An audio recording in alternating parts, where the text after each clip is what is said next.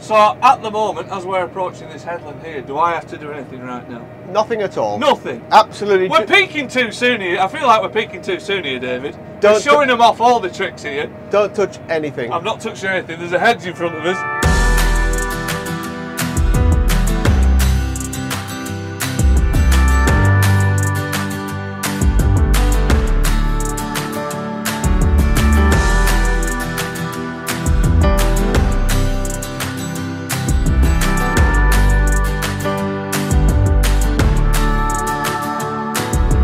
Ladies and gentlemen, hello and welcome along to another episode from LandPowerTV.com. This time you find us out with the Deutz-Fahr crew near their UK base in Daventry, and we've kind of come along to sort of see where the manufacturer is up to in terms of its developments in its sort of upper mid-range tractors. And as an example machine, you find us on it's a 6230 TTV, is it? It is, yes. So this has got the continuously variable transmission in there, which is just one of many updates you've got. So we'll set off, David, shall we? So what's the crack? What's the procedure? Well, we've already got a little bit of work land here, so we'll carry on from here. What we need to do is pick up our next line, which is just one beyond where we are. Yeah. So if you hold the consent button, yeah, and the forward, you've got... Hit forward on that. So you're already selected forward. So just put your foot on the drive pedal. Right. And then you can hit the cruise speed. So cruise number 1. And then you can sit back and enjoy the rest of the day. And that's it, is it? Well, we've got the headland trigger that's going to lower the machine into ground. Right, so that's... I've not even dropped the machine. It's done that because you've set a virtual boundary, is that correct? We've got a boundary to the field. We've got an inner headland boundary, and the new headland management system's got a GPS trigger, which we've activated, and that's going to raise and lower your cruise speed, and it's going to raise and lower your implements. We could add other functions into there as well. So at the moment, as we're approaching this headland here, do I have to do anything right now? Nothing at all. Nothing? Absolutely. We're peaking too soon here. I feel like we're peaking too soon here, David. We're showing them off all the tricks here. Don't touch anything. I'm not touching anything. There's a hedge in front of us. It'll move. Is he going to do it? Oh, it's like witchcraft. And if you look at the screen, which the tractor's possessed. If you're looking at the screen now, you can see where we started earlier on. Yeah, yeah. I'm going to pick the last remaining track to fill in between here. Right, there we go. And hopefully behind us we'll be seeing that the implement down, cruise speed engaged. She's off again. That's it. Right, so that's this bout complete, you might say. So what's it going to do? It's going to go over there. Can you see now that it's going to come along the darker line? It's the headland turn is created for that darker line, and then it will go the opposite direction on the next turn. Right, there we go. Because we actually unfairly started in the middle of the field, it might just have a hiccup on this next. Yeah, well, it's my fault for interrupting it. But but don't worry, we have the options to override any headland turn it's suggesting to us. We might say no, we want to take a left turn this time instead of turning a right turn. Look at that, and we're sort of approaching a headland now on a big angle, sort of like that, and it's worked out the radius it needs to turn and all that. Because what we've put in there is what the potential radius is for the tractor. Yeah.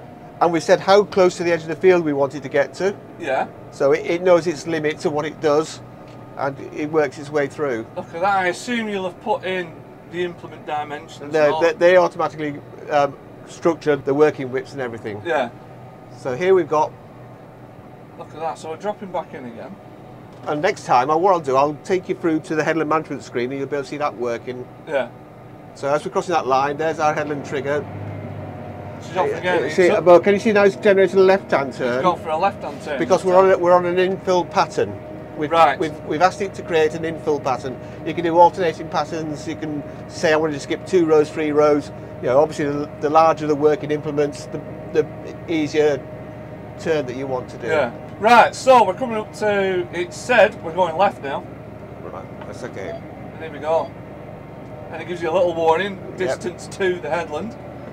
And there's lots more. You can give it longer distances. You can set how far that warning comes. But it's when you're watching your Netflix and you just want to get your eye in and stuff like that. You can look at that. So it skipped a few bouts there. 1, 2, 3, 4. It skipped back into it. dropping into work, and notice the coverage doesn't happen until we go back into work. That's it, yeah. And it's already plotted where we're going to go next. So it shows you that. So if I can, let me just bring this screen over here. This is our headland management, and this is a process that you can see is going to happen. So next time it'll do is this first function, which is on the GPS out of work, and that's going to lift the machine up, and also it's going to stop the cruise control. And then because we've got the headland turning automatically set, it's going to then take the next trigger, which is the GPS into work, and then it's going to lower the machine and then reset the other cruise control. We've had a very, very simple... there's sort of 4 steps to this one, isn't there? Yeah. But you can make them as large or as small as you wish. You know, people think headland management has to be this big, complicated, do everything. Well, it is doing everything on this occasion. But you know, it's... And to set all this headland management, you can do that sat still, static. Or you can do it it's all programmed. We can change it and modify it. So back to the big screen again. Look at that. Right, well, while this tractor is driving for us, let's discuss some of the changes then that's been happening with you guys over the last couple of years, because we saw a lot of changes at Agritechnica, particularly to the 6 Series when we were out there last November in 2023. So there's a lot of changes to the 6 Series. Prior to that, there was a few changes to the 7 Series as well. In particular, you got your new transmission. So yeah, just tell us what's been happening then. What's been up to? If I take one step back from there, we launched the 8 Series. That's right, yeah. That's a few years ago now, is it? Well, that will be the year of COVID, because we had to. It was our first virtual launch. Oh right, yeah. So that was 2020. We launched the 8 Series in September. So when we launched the 8 Series, we developed the new compound style transmission. That's right. So that was a big launch. Because we were aware that the transmissions that we were using, the high horsepower tractors at the time, was the ZF S-Matic style transmissions. Yeah.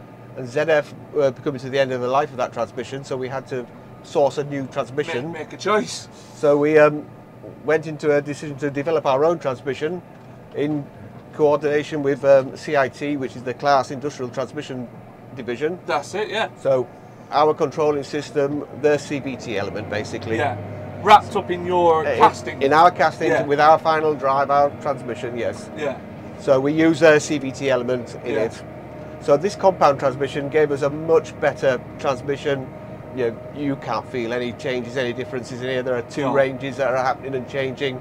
I can't tell you whether we're in top or bottom. Well, that's it. And like, if we just wind it back to when you had the ZF, so the ZF was quite, I suppose you could say, more mechanical-based CVT. It had the 4 ranges in there. Granted, you didn't control which range it was in. You just chose a speed, but it had sort of 4 mechanical ranges, and then the hydro element in between each of those ranges to, you know, make it all seamless from 0 to 50k or whatever. Correct. Whereas this is just the 2 ranges, isn't it? There is just 2 ranges, yes. And it just chooses which range it sort of wants to be in.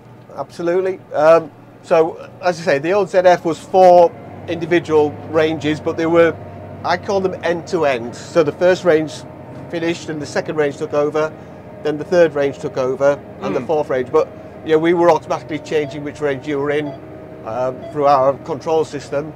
But there was potentially, you could detect that change point, and there was the issue of maybe you just was working at that specific change point. That crossover point. That crossover. I seem to remember that when you were doing like every draft work, especially in the, I suppose you'd be in the lower range at that point, and if it was trying to skip up to that next range up, you could feel that that's fishing about. Yep.